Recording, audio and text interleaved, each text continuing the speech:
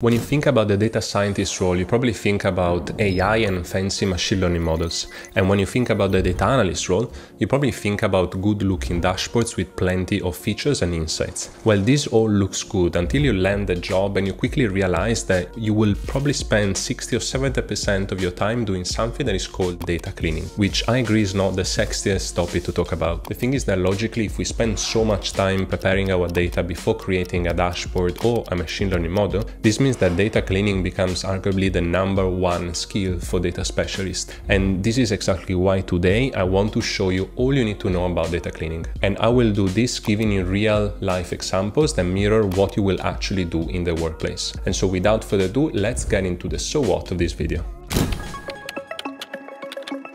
So let's start by quickly seeing why we need to clean our data. Precision in analysis. So imagine spending hours, days, or even weeks on a project only to realize your results are completely off. That's a nightmare, right? Unclean data can introduce variance and errors into an analysis, leading to inaccurate results. If you clean your data, you ensure the integrity of the analytical process, eliminating potential pitfalls and inaccuracies. Then we have maintaining professional credibility, because in data science and analytics, your reputation is intrinsically linked to the accuracy and validity of your findings. And so presenting analysis based on unclean data can compromise your credibility in front of a manager or a client. Then we have optimizing computational efficiency, and so properly cleaned and formatted data can make your analysis run faster. And so if you think about it, it's like decluttering your workspace. With no unnecessary junk in the way, everything just flows better, especially when you're using advanced algorithms.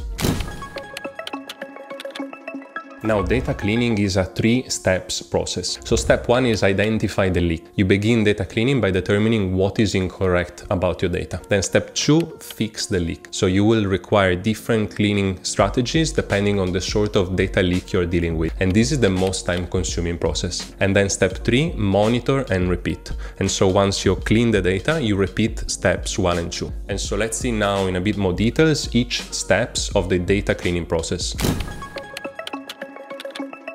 So you initiate the data cleaning process by evaluating the inaccuracies in your data set. And so you can consider the following aspects. You can scan for gaps. Do you notice rows or even entire columns with no data? It is crucial to identify which data points are absent and understand the underlying reasons. And so, for example, if you use SQL, you can do a select all from your table where the product name is null. Then you can assess the data distribution, and so utilize visualization tools to your advantage. You can highlight outliers and evaluate distributions to understand the predominant groups of values within your data. And so again, on SQL, you can do a select age and then count all from your table, and you can group by age. And this will give you the distribution of your data, grouping by age. Then you can detect irregularities. And so have you stumbled upon nonsensical data entries? For instance, entering gender equal to 1985 or postal code ABCD should obviously raise some flags. And so again, in SQL, you can check for entries in the gender column that are not male or female. So for example, you can do select all from your table where gender is not in male or female. So knowing the problem is half of the battle. The other half is solving it. And so how do we solve it?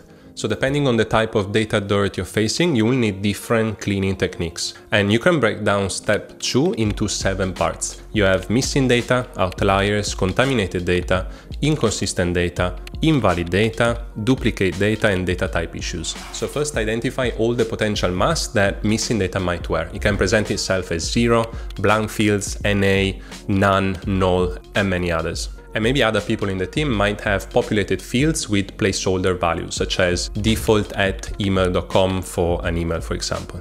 And so once you get the nature of these absent values, you need to ask, does this missing data give me crucial information? And so here the primary strategy to cleanse data. So you can eliminate rows or columns. And so if you think that the absent data is not giving any value, then you can definitely delete it. And so for example, if specific product reviews are missing, you can just exclude them. And so in SQL, you would do something like delete from your table where the product review is null. Otherwise, you can transform missing data. And so when numerical numerical calculations fail due to missing values, transforming them can become the solution. And so an empty last purchase date can be translated to a purchase recently column with values 0 for no and 1 for yes. And so in SQL, you can create a new column which is called purchase recently based on last purchase date. And so you can do alter table with your table name, add purchase recently as an integer, update your table, set purchase recently equal to case when last purchase date is null then 0, else 1, and you end the case statement. Then you have outliers. Outliers are extreme values, either very high or very low. And so an example could be a shopper spending $0.05 annually, or maybe a temperature in the desert that is recorded as minus 30 degrees Celsius. So how should you approach this? So outliers typically indicate either an interesting trend or a flawed data collection mechanism. And so here are 3 methodologies to address outliers. So you can exclude outliers, so because they can skew your analysis, affecting averages and overall statistical readings, you can just remove them. And you can consider omitting data that falls beyond a certain percentile range. And so in SQL, to remove rows where purchase amount is in the top or bottom 1%, you can delete from your table where the purchase amount is higher, and then you can do percentile count 0.99 within group order by purchase amount, or the purchase amount is lower than the percentile count 0.01 within group order by purchase amount. The other way is to partition the data, and so you can segregate standard entries from outliers. And so for instance, customers with expenditures considerably above the average might present very good marketing opportunities. And so you can create a new column segment based on the purchase amount. And so you can do alter table, your table, add segment as a varchar 50, update your table, and then you set segment equal to case when purchase amount is higher than you decide the threshold, then outlier, else is a standard, and then you can end the case statement. Or you can decide to retain the outliers, but adapt analysis technique. While keeping outliers, employ statistical techniques that mitigate their impact. And so you can do weighted and trim means to minimize the outlier influence. And so again, in SQL, to calculate a trim mean for purchase amount, excluding the top and bottom 5%, and then you do a subquery, select purchase amount from your table, order by purchase amount, and then you limit 5% and offset 5% as trim data. Then you have contaminated data. So now imagine you're baking a cake, and if you by mistake add salt instead of sugar, your cake will definitely taste differently than what you expected. And so this analogy is similar to the concept of data contamination within data analysis. And so data contamination refers to the inclusion of incorrect, irrelevant, or outdated information within a data set. And so with corrupted data, there is not much you can do except removing it. And this requires a lot of domain expertise to actually be able to spot contaminated data. Then you have inconsistent data. And so let's say that you're assembling a puzzle and you realize some pieces come from a different set. This scenario mirrors inconsistent data in data analysis. And so inconsistent data refers to discrepancies or mismatches within a data set. And this can arise from different formats, standards, or scales that are used in the same data set. And obviously this can distort the true representation of your data. And so suppose that you are analyzing a company's sales data from various branches across the world. And so while the European branches record dates in the format of days, months, and years, the American branches, they do month, dates, and years. And so if you were to analyze this data without accounting for the inconsistency, you might mistakenly interpret sales from January 2nd as sales from February 1st, leading to incorrect insights about monthly sales trends. Then we have invalid data, and so invalid data is data that doesn't make logical sense. It's similar to corrupted data, but it arises from issues in data processing rather than collection mistakes. And again, let me give you another example. So while drafting a report on the average user time spent on your newly launched app, everything seems in order until you spot a few anomalies. And so you see that some users appear to have spent minus 22 hours on the app. And so you check and you uncover the issue. Basically, the app calculates usage duration by subtracting the start hour from the finish hour. And so a user beginning at 23 ending at 1 results in a minus 22 hours. This is because it does 1 minus 23, which is equal to minus 22. And so you understood the problem and you adjust the calculation methods to avoid such discrepancies. Now duplicate data. So duplicate data refers to repeated values for a specific data point. And so obviously this again will impact our analysis. For instance, you can overcount customers or altering averages due to overrepresented values. And so to tackle duplicates, again, we have 3 strategies.